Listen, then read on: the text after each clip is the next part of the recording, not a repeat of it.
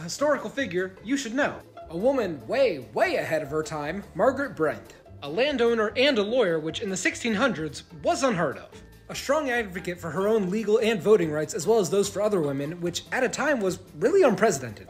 She also became the executrix for Leonard Calvert's estate, in which she helped politically and economically stabilize Maryland. And her actions did help prevent a mutiny.